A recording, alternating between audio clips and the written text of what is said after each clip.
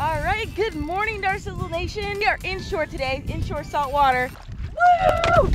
Monster fish, awesome. That is an awesome way to start the day. All right, beautiful fish, guys. We're gonna go ahead and get this hook out with a hook remover that we have, and we'll show you a trick. All right, look at that baby. Awesome fish. You ready? See him kicking? Yeah. Hooked up on actually my bass rod, my bass setup we brought today, and I am using a little jig head. We're trying different spots today. We are just exploring more. There's a really great seawall here and a lot of current moving, and so we're just pitching underneath these docks here, and I am attaching a piece of shrimp to that, so that way I can just jig it, you know, around the structure. And I just got hit by this nice jack.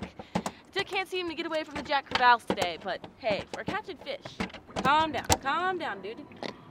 Okay, so you can see jig right in the corner of the mouth there, and we are just using jigs that are appropriate for the current that is going to get down. So this jig in particular is a 1/4 ounce jig and mustad jig, and just working it along the seawall. And anybody can do this. This is very simple, and depending on how much current you have, you know, you got to either downgrade or upgrade on your weight on your jig.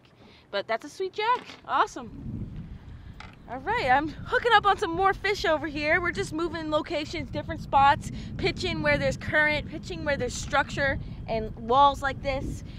So basically, using the jig is really a lot of fun with the family and the kids. And as you can see, I've got a small little baby mangrove snapper on here. I'm not even gonna touch him. I'm just gonna use my dehooker right here. And all you gotta do is just take your dehooker and put it in between the hook, and just like that, and then you're just gonna flip. And he's off.